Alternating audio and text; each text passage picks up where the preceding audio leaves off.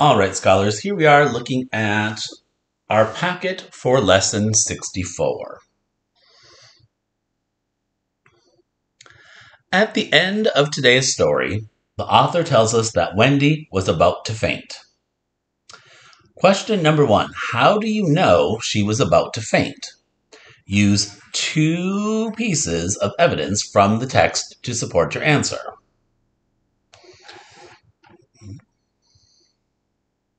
All right, so again, scholars, I'm looking down here. We want to use part of the question in the answer.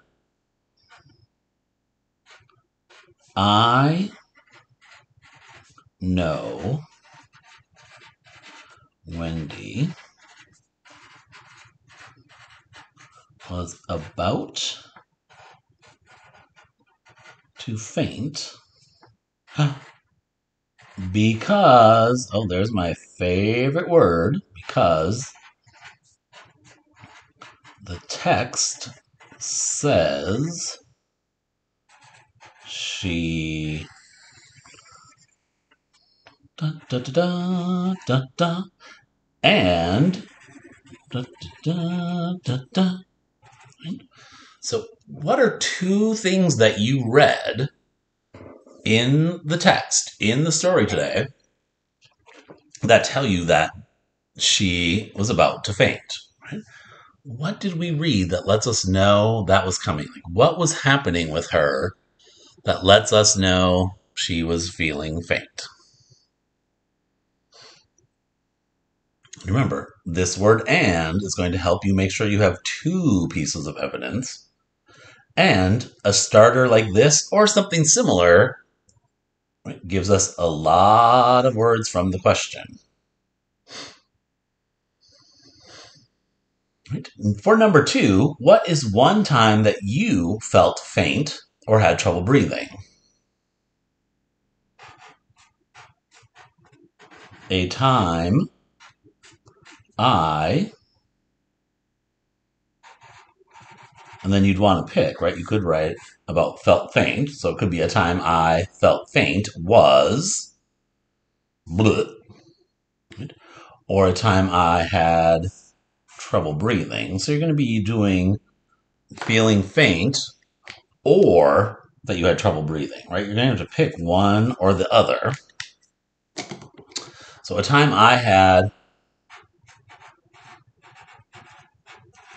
trouble breathing was when I